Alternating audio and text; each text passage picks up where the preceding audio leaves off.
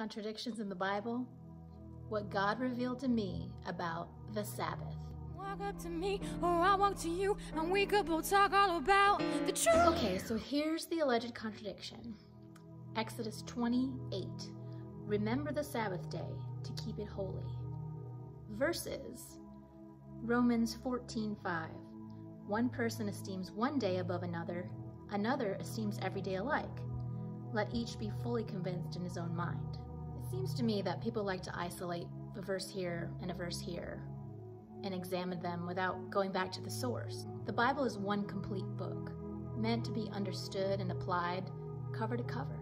The Old Testament is Jesus concealed. The New Testament is Jesus revealed. Okay, so we've read the two verses that allegedly contradict each other. What else does the Word have to say about it? In Genesis 2, we read that God rested on the seventh day of creation. This was the introduction to the principle of the Sabbath day rest. When the Old Testament law was given, they were told to remember it and to keep it holy, as we just read in Exodus 28. This was so for one day a week they would have physical rest from their work and from all their laboring. Or as Leviticus 23:3 says, the seventh day is the Sabbath of solemn rest, a holy convocation or assembly, the call to gather together to remember the Lord and what He's done. And in that remembering comes the spiritual relief and restoration that the Lord provides. This was its intent, but the Pharisees set up an overcomplicated, hard-to-follow law system with 39 categories of forbidden activities to do on the Sabbath.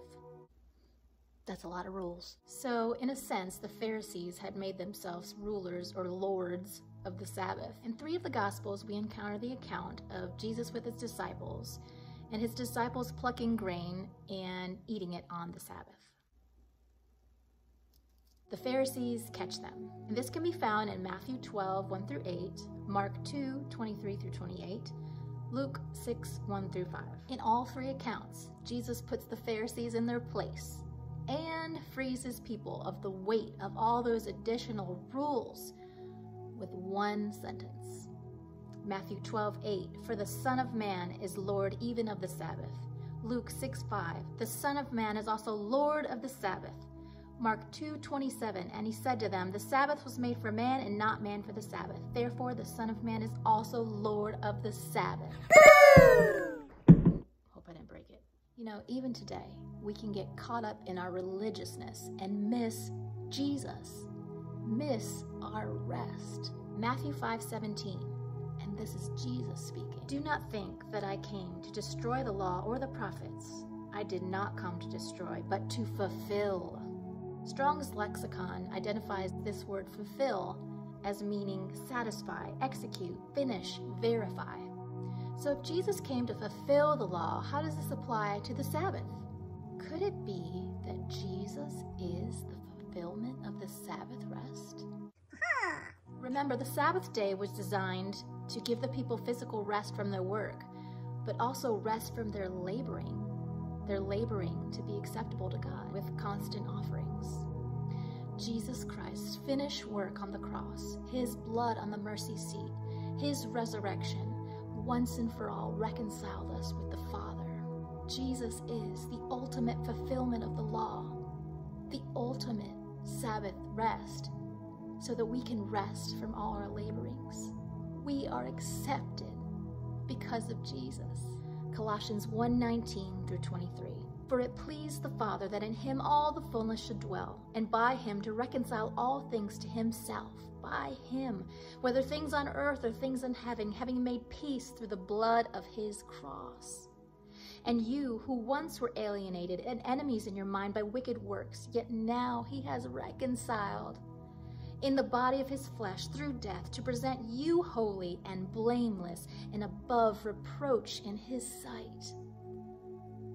If indeed you continue in faith, grounded and steadfast, and are not moved away from the hope of the gospel which you heard. When we give our hearts to Jesus and allow him to live inside of us, the Father looks at us and sees Jesus, his Son, his perfect Son. Hebrews 10:14, for by one offering he has forever perfected those who are being sanctified. Perfected because it's already done, because of Jesus' finished work on the cross. A third of us will not change when we get to heaven. We're still being sanctified or perfected because our soul needs to be purified and line up with our spirit. The Lord God established and operates in the system of seed, plant, harvest. In the garden in Genesis, the Lord says, give me that one tree, and the rest are yours, and will be fruitful for you. In Old Testament law, the Lord says, set apart this one day, and the rest will be fruitful for you. In the New Testament, we read Matthew 11:28, come to me, all you who labor and are heavy laden, and I will give you rest. When we understand that Jesus is the fulfillment of the law, that he is our Sabbath rest, we can go back and read Exodus 28 with New Testament eyes and understanding. We are no longer weighed down by the laborings of corrupted religion, but rather we look to the Lord for all things, including our rest. If we read on past Romans 14:5, we understand the context of this too. Everything you do, do with conviction as unto the Lord, but don't get caught up in what man thinks. Continue going to the Lord. Remember him. Isaiah 30:15 says, in returning and rest, you will be saved. Jesus is our rest. That's why he wants us to remember him, return to him, keep returning to him. He is what we need. Now, it's interesting. The kingdom works sometimes opposite of the way our natural world works. We think that more effort and laborings produce the fruit, but really it's our resting in him and remembering to go back to him. You know, I recently cried out to the Lord, help me rest in you. And you know what he said back to me? He responded, watch and see what I will do. You see, it's the fact that I desire to rest in him that enables him to work through me, to touch lives through me, because it's all him. It's all about him. We're just a vessel. We can live in that place of rest and peace so long as we remember him, go back to him.